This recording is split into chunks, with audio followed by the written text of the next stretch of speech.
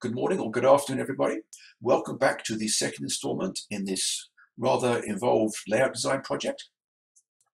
If you're watching last time, you may recall that I left you with this view of the main deck of the layout. At this point, the basic footprint has pretty much reached its final form, although there are a few more changes that took place after this. Let's talk about one of them now as we start to get into the detailed design.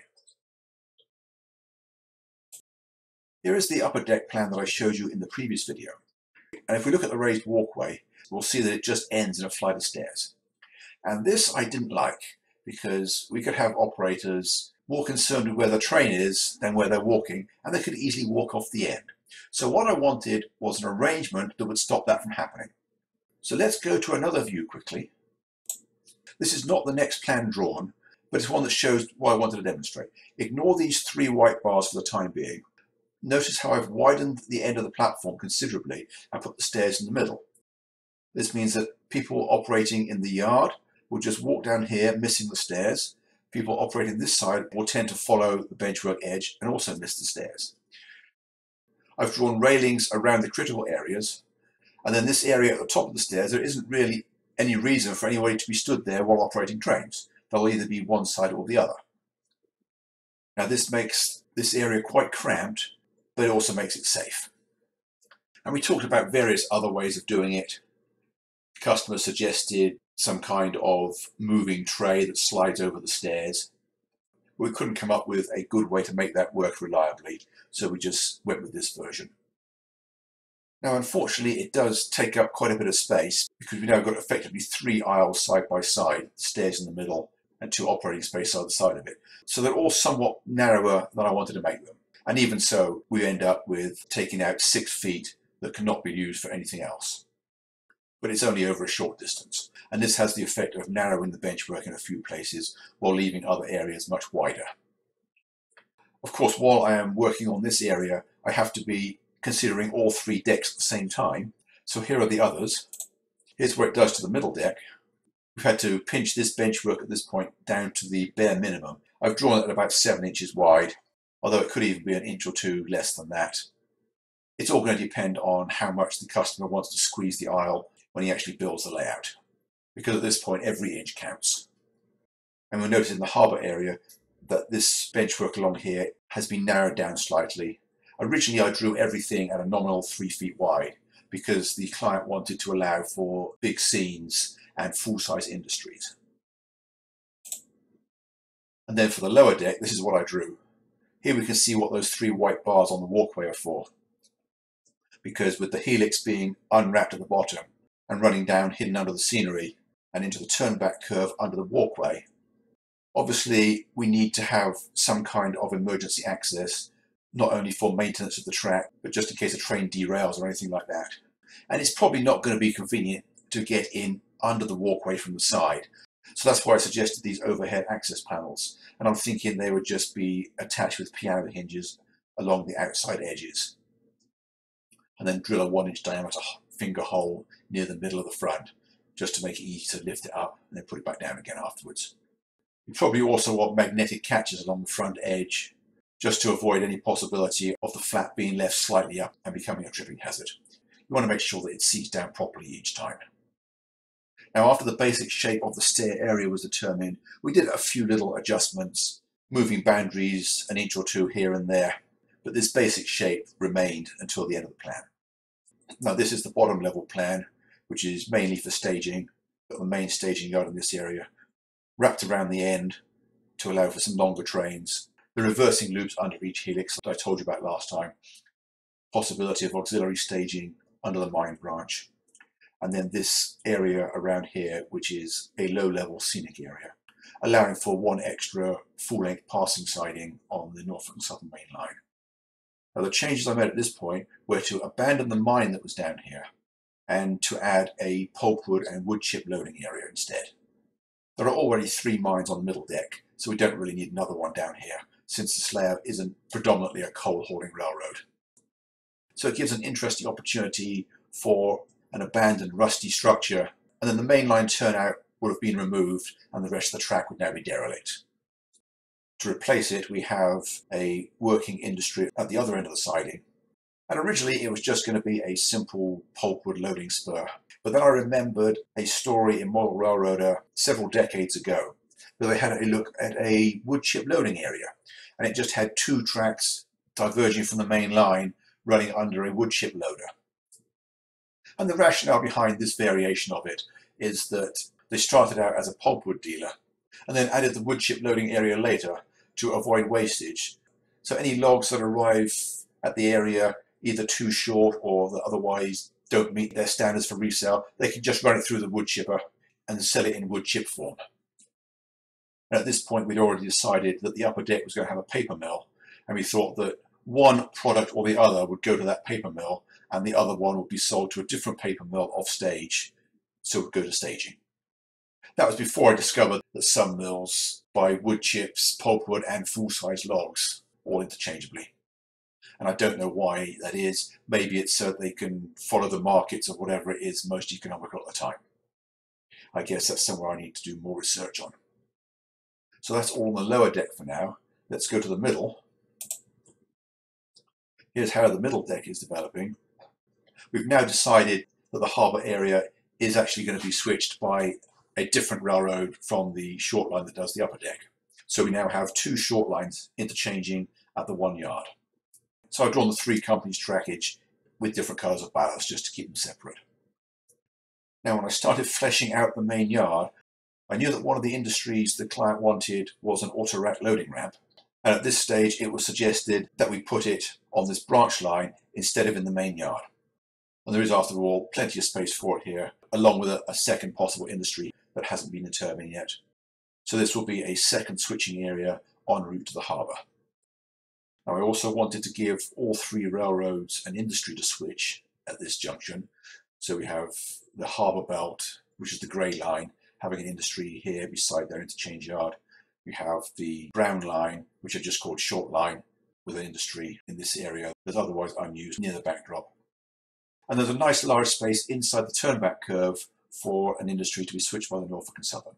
And I suggested a scrap yard because it's an awkward shape and we don't really want to have any tall structures to reach over because this is the main yard ladder where all the switching is going to be done. When I presented this version to the client, he liked most of it but did have one reservation. There is no provision for locomotive servicing. Now that wasn't in the original specifications because at the time it was assumed that this was just going to be a very minor location where the only thing of importance to the Norfolk and Southern was the interchange with the short line. But now that we have 2 short lines interchanging here and 2 mine branches in the vicinity, it's starting to make this yard more and more important, and therefore it's likely that we're going to need a pool of locomotives to do the mine runs. Now he asked about the possibility of moving this curve, making the scrapyard smaller and putting it on the outside. But this leads to one of the repercussions with going for such a large mainline radius. The main line around here is 42-inch radius with 44 1/8 on the yard lead behind it. And we can see that it uses up most of the width of the benchwork on both sides of the aisle. So in order to get more space here, we either have to move it right to the wall at this point when there's no room for the short line to pass behind it, or we've got to make the curve smaller, or we've got to find more space in this area. Now, since we are using nominally 1/2 of a workshop building, and this wall has not yet been built, I suggested adding an alcove in this corner. So let me see if I can find that drawing. This illustrates what I meant. We have an alcove about 2 feet by 12 in this corner, so that the main line can now move to the front of the benchwork and then head into and out of the alcove. Note at this point that I have not realigned the benchwork edge or the backdrop. They are shown in their original locations just for reference. And we can see the size of the area behind it, this green rectangle. We end up with about an extra 18 inches or so that we can use not only for locomotive refueling, but also a rip track, maybe maintenance of waste storage yard and stuff like that. Now the client's response to this was, instead of building a 2 by 12 alcove in this corner, let's just move the whole wall 2 feet and then give us more space in the rest of the room as well. So now the 30-foot width has become a 32-foot width.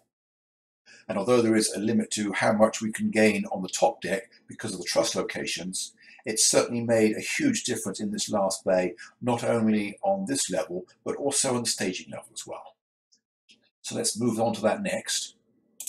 This is the next iteration of the staging level, with the room now 2 feet wider. As you can see, I have drawn the entire staging yard in full detail with proper turnouts instead of just leaving space for it. The area along this wall has now got a little bit longer, and we've now added a dispatcher desk in this corner under the middle level benchwork. And then the cutout in the aisle here allows the seated dispatcher to be out of the way of the other operators, and also this cutout allows for better access to the scenery in this area. It makes it a lot easier on the reach. Now I found that I was able to get 11 tracks curved around the end without violating the 3 foot minimum radius, and then the tracks in the middle are just shorter staging tracks for local trains and for the Amtrak trains as well. There are 7 tracks in the 15 to 18 foot range and 11 in the 27 to 40 foot range. Now here is the middle deck, utilising the extra space. There's now room to make the benchwork a little bit wider in both cases, so we now have some background scenery behind the yard and much deeper scenery in the mountains. And the main aisle has gone back from 42 inches to 48, like it was in one of the earlier plans. In this view, we can see a lot more development in the yard area. I've used number 10 turnouts on the main line and a mixture of 7s and 8s in the yard. And we now actually have 2 yards. We've got East Yard, which is the main yard, and we've got West Yard, which is an interchange with the Harbour Belt Railroad. And we've still got the 2 interchange tracks behind East Yard for the short line that serves the upper level. And here's the main reason for the adjustment. We've got all this space in this corner. I've put in 2 locomotive fueling tracks, 1 rib track, and 2 maintenance and waste storage tracks. I also figured this was a good spot for a small industry in the back, and I suggested a propane dealer because it can fit into a confined space such as we've got between the Norfolk and Southern and the short line. We've now got 2 industries for the short line to switch at this point, while the Norfolk and Southern has 3 industries and a team track to switch. All of these are of course on the other side of the main line, so the switch crew will have to talk to the dispatcher and make sure it's clear before switching these industries. And I put a second crossover at this point so that he doesn't have to foul the main line for quite as long. One of the other benefits with having more space in this area was that the benchwork at this point got wider, and there was now a much wider area for the Amtrak station. And we figured it could also be a Greyhound station where his passenger trains interchange with long distance buses as well. And he liked that idea. The mine branches have now both been filled in properly. The one around the north and east walls now actually has 2 mines on it, a small one in the corner and a much larger one at the end. And by having it on a downgrade, losing about 4 inches of elevation, we can have the tail tracks for the large mine extend underneath the benchwork on the other side for a lot more capacity. He wanted to be able to run a fairly long unit train of large capacity coal gondolas. I think they're Bethgons, although that might be a term for something different, I'm not quite sure. And this view also shows how the tail track for the mine branch can extend behind the mine into a hidden staging track. So this branch can now serve an additional train. And although I didn't actually draw it here, I mentioned in the write-up that there was room for 2 or 3 storage tracks in this area, not just the 1. To which his response was, can we possibly hook it up with the helix and go all the way down to staging? And at first I wasn't quite sure if the elevations were going to work, but as we'll see later, it turned out that it was perfectly feasible to join this tail track up with the helix. At one point I was thinking that I might have enough grade distance from here along the wall and back again to get down to staging without a helix at all, but it turned out I did actually need 1 lap in this corner. And since we have the minimum visible curve set for a wider radius than the hidden curves, we needed to angle this benchwork out further than would be necessary just for the helix. So I've been able to elongate it slightly, gain even more height in the single lap, and also where the helix passes under the coal branch, we've got nearly a foot of separation. So the scenery in this area is not restricted as it usually is above a helix. There is still plenty of depth available to have a river valley in this area without getting in the way of the hidden track below. There were still a few things that needed improving with this plan. For one, I wasn't sure that the capacity of this interchange yard was going to be sufficient because the tracks are relatively short. And I thought I'd also be able to get a longer run-round track for the Harbour Belt Railroad by cutting a curved switch into the easement at this point, instead of starting the run-round track all back here. I was also wondering whether it would be beneficial to have the ladder for the utility tracks in this corner come the other way and cross the lead to this other interchange yard. So the next iteration showed all these changes. At this location, a few minor alterations greatly improved the situation. We now have a much longer run-round track for the short line. We have 4 interchange tracks instead of 3. So we now have a better capacity in this interchange yard. The 2 tracks for the short line interchange also grew in length slightly as I rearranged this area. And we can see an alternative arrangement for the tracks in this area. But when I showed this to the customer, he agreed with me that he didn't really like it as much as the other one. Note how I didn't even take the turnout out, because as I started drawing this, I really wasn't liking the way that it was fitting. And it was no surprise to me at all when the client requested we went back to the original version. But also you can see in this area, I've got a 3-track staging yard on the coal branch, which runs downhill and hooks up with the helix at this point. The average grade from this junction to the back of the mine is only about 1.5%, so even less than the ruling maximum that we set out to achieve earlier. At both ends, I've arranged the turnouts where they can be most easily accessible. At this end, they are right at the front where they are accessible under the fascia, and at this point, it'll be a removable chunk of scenery between the 2 main lines. And although it may look as though it's obstructed by the short line, there's a height difference here of about 10 or 11 inches. So really it's not going to be in the way. And then the 2 front tracks are both about 28 feet long and the rear one is around 32 feet. So plenty long enough for decent length coal drags on the branch line. Now the next thing we did was to start working on the harbour area, which is the only area on the middle deck that we still hadn't worked on at all. This was the first version that I came up with, and I must admit I kind of goofed up here, and I totally forgot that the client had asked for his major industry here to be a bulk transfer from rail to water, although at this stage he hadn't yet confirmed what kind of commodity he wanted to transfer. So when I asked that question, he sent me some possibilities, and the one that we both picked out was a grain transfer facility.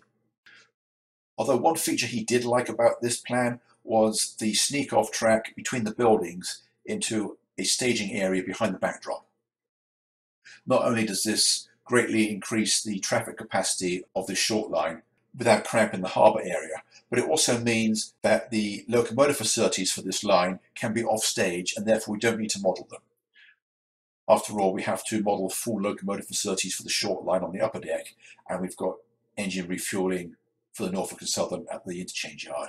So having a 3rd locomotive servicing facility was really well down on the priority list at this point.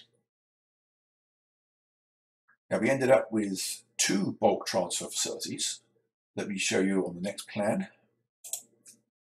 The area in the front is fairly closely based on an industry that was actually number 11 of those that he sent us. So we've referred to it as Harbour Facility number 11. And it was a bulk grain transfer. And then we have another more conventional grain elevator in the back, with conveyors leading off stage, suggesting that there is another berth further back in the aisle. I also showed a short spur to a scrap metal wharf, and then clearly there's going to be room for some more industries in this area, although we don't yet know what. Anyway, he liked this basic design. There are some problems with it. This industry at the front is very much distorted, because I couldn't get a decent sized storage silo between the railroad spur and the river. So we looked at the possibility of reducing the number of tracks in the yard which serves the grain elevator. And we came to the conclusion that we didn't really need this front run-round track, because the back track of the yard needs to be kept open as a thoroughfare track anyway to switch the elevator, so that can also be used as a locomotive release for arriving trains. That gives us an extra 2 inches, which may make all the difference at this point. These silos are still going to be significantly smaller than they are on the prototype, but we can probably get a much closer rendition of it than we had previously. I would very much like to show photos of the facility that I worked from, but I'm not quite sure if they're copyrighted, and I really don't want to risk a copyright strike on my channel. So maybe I should just put a link in the description below, if I remember to do so. So now let's move on to the next iteration. Here we see it taking shape a lot better. By eliminating that one track in the front, we've now got a little bit more space between the first track and the water, so there's now space to more closely follow the general arrangement of the prototype facility, even though the storage silos are still much smaller than they should be. Based on my estimations from the photographs, I'm thinking they should be at least a foot in diameter. I also rearranged the turnouts in this area and inserted one rail-served industry in the back area. Originally I was going to have it served by two spurs, but then I decided to have the first one just heading out of sight behind the grain elevator. My rationale is that it used to serve one or more other industries further down there, but now that they've gone over to road transportation, this now just serves as an extra track for storing grain hoppers, and generally giving you more room while switching the area. The customer asked if there was room for a modern cannery industry on the other side of the aisle, and with the existing benchwork edge, there is room for a long, narrow building with a spur behind it and just a little bit of wharf in front. But since it's the end of an aisle, we can widen the benchwork slightly if we need to. There'll still be plenty of room for operators in the area. So the customer responded by sending me photographs of a lot of up-to-date cannery areas and asked about the possibility of an L-shaped structure partially on legs over the water. So this is what we ended up with. We've now got a little more water and some more space for a bigger building. Now the rail siding along the rear we're assuming is mainly going to be for delivery of packaging materials, but we're also assuming that the fish oil is going to be collected and stored in these storage tanks at the rear of the building, and there'll occasionally be a tank car spotted here to ship that out as well, although most of the fish will go out by truck. There's no reason why we can't have the occasional refrigerator car pull in here for long distance shipments, but we're assuming that most of it is going to go by road. And of course there may well be private customers that come in, park their cars in this area and just buy fish directly from the wharf. So now with all the switching areas on the two lower decks nicely taking shape, it's now time to start filling in the details. So here is the lower deck with the scenery and other details filled in. There has been one change to the track in this area. We talked about a crossover halfway along this passing siding. We weren't sure if we were going to switch this area with a short local turn from the main yard or not. And if we did that, we would probably want a shorter run round so he doesn't have to run the full length of the passing siding and back again. But on the other hand, if we're going to switch it with the local freight in one direction only, we don't need that crossover. We just make sure that the cars for this industry are near the front of the train. Now, scenic-wise, we have this area winding along a river valley. And although this is commonly done, often the river is just squeezed in right at the front like it is here. Around the end curve, because of the desire to keep to a 42-inch radius on the visible curve, we ended up fairly close to the back of the scene, which means there is now a lot of space in the front to do a good job of the river meandering its way along in front of the railroad, not following it so closely. And note how it comes well away from the track at this point. That's because of the post that we need to support the truss being in front of the backdrop, so we need a tall rocky outcrop to hide it. So I've moved the river all the way forward, so now we can have the track boring through a short rock tunnel. So moving on to the middle deck. Here is the middle deck with all the scenery and structures filled in. There are a couple of things that changed later on. We have here the remains of an industry that is no longer rail served, just because that period in time, a lot of formerly rail served industries would have been going over to road transportation. So we thought we'd have another spur here with the turnout having been removed. Later we decided to put a trailer on flat tile facility in this area.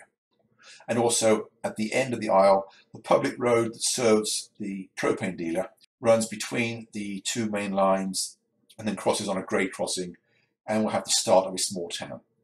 Now I didn't want to put a grade crossing any further up a yard lead because of the need to frequently block it. So that's why I had the road curve all the way around the end. And it seemed fairly forced, and we both decided we didn't like it, and it was much better to have the public road climb a grade and then cross over the Norfolk and Southern on a bridge. And that gave us a much better alignment and a better space for the town. Now the last thing I wanted to point out before I sign off is the various curve radii. We've already mentioned the 42-inch minimum on the Norfolk and Southern main line. So this is 42 inches over this trestle. This is 42 inches around here. and this curve around the outside of the river is 42-inch radius. Everything else is significantly larger.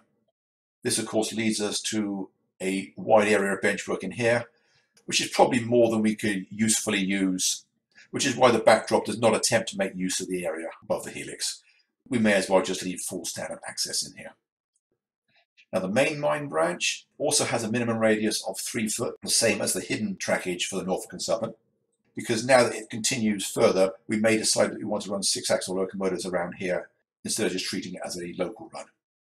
Also, the main short line has a minimum mainline radius of 3 foot. The other mining branch, on the other hand, I've deliberately gone a little bit sharper in this corner. Not only did it improve the scenery at this point, but it gives us a good excuse to restrict this branch to 4-axle diesels. And since we now have a small pool of those stored at this yard, we're covered in that respect. And we also thought that we could possibly have a Norfolk and Southern grain train having trackage rights on the harbour branch. Note the connection here allows for that if necessary. So supposing a grain train arrives at this yard, half of the train would be left on one of the longer tracks in East Yard, and the other half would continue onto the harbour, where it would switch this area and return to the yard before coming back with the other half of the train. Now, I've already mentioned that some of the curves in this area are slightly less than 3-foot radius, and although most model 6-axle diesels will quite satisfactorily perform on those curves, we have the opportunity for an operating wrinkle requiring that this branch be restricted to 4-axle diesels only, thus making it a lot more interesting. Now, even before I start editing this video, I know it's going to be really long, so I'm not going to attempt to discuss the upper deck. I'm going to leave that for a future installment. So I'm just going to sign off here. I'll just give you one more look at the lower deck. Feel free to pause the video here if you want to. If you would like to see a cross-section through the entire layout, showing how all the levels fit together, please feel free to go back to last week's installment, where I showed the cross-section right at the end of that video. And I'm going to sign off for now. I hope you've enjoyed this presentation, and I hope to see you again next week. Thanks for watching, and bye for now.